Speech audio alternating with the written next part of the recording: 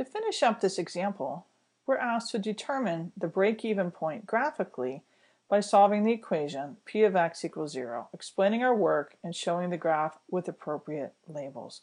So let's use our graphing calculator and let's go to our y equals, and if there's anything in your list, go ahead and clear that out. Also, make sure that your plot 1 is not highlighted. If it is, you need to move your arrow up to the plot, hit enter, and then move back down to unhighlight, because that turns on your stat plot, which we do not want. Alright, so if we're asked to solve the equation p of x equals 0, what we are doing is we are working graphically with the same equation that we solved algebraically in part D. So what I'm going to do is write out the equation that I'm going to solve, and then in the calculator I'm going to let the left hand side of that equation be y1 and the right hand side be y2. So into y1 I'm going to enter 5.15x minus 1500. And then into y2, I'm going to enter 0. So what I want to do is to see where those two graphs intersect, and that should give me the same result that I found in part D. Before we go through the intersection process on the calculator, we're going to need to address the window values.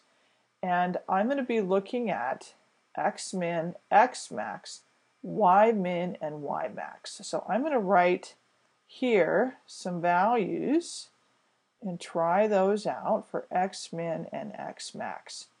Remember that x represents the number of deliveries that I make per month. So what I'm going to do is I'm going to let x min be 0, because it makes sense that the smallest number of deliveries I'd make in a month would be 0. I'm not going to make negative deliveries. There was nothing that indicated a maximum number of deliveries. I know from part D that my break-even should be this 292, so I'm going to go ahead and just let x max be 500. That's just a reasonable guess for a reasonable window. So I have x min is 0 and I want x max to be 500. I'm going to skip over x scale, leave it at 1, and go down to y min and y max. Y min is my smallest output that I'm concerned with, and in this case we kind of already found out that when the input is 0, the output is negative 1500. So I'm going to make my y min less than negative 1500 to be sure that I can see where this graph crosses the y-axis. And actually what I can do, it varies on the problem, but I'm going to go ahead and make this right at negative 1500 so that the window that we have in our calculator gives us like a little box around the values that are important for this problem. So you can either do the negative 1500 or you can do something a little bit smaller like I had before. Either one will work. Now for y max, I'm going to need to make some assumptions about my profit. I know my profit is 0 when x is 291, and I'm going up to 500 for x. So I could do some computations, or I could just take a reasonable guess of say 1000 or 1500 or something like that. So let's put these numbers in for our y min and then y max. We can always make adjustments if we need to.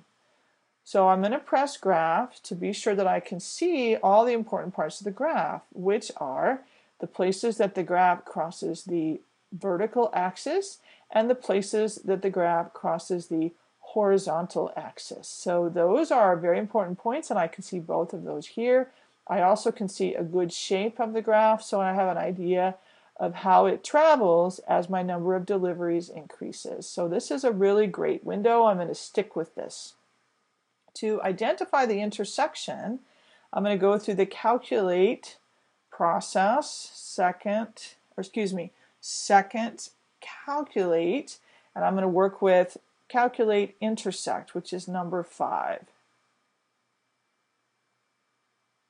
Then I'm going to press enter. And the first question the calculator will ask me is this y1, which I have 5.15x minus 1500, is that my first curve? The answer is yes, so I press enter. Is my second curve y2 equals 0? Well, that's on the horizontal axis because that's the equation of the line y equals 0. Yes.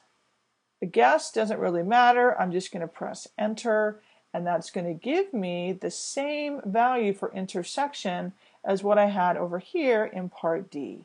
So I'm going to pause the video for a minute, and I'm going to make a good graph of this situation. I'm going to put it in the space here. You might want to pause the video as well, make your own graph, and then check it with the one that will appear.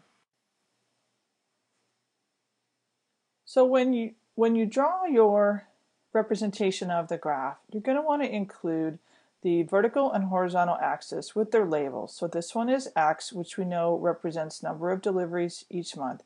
The vertical is profit. Label the intersection that we're looking at, which is the intersection of the horizontal axis and our profit function. We want to know where that equals 0, which is what we found here. So this is our ordered pair that goes with the intersection.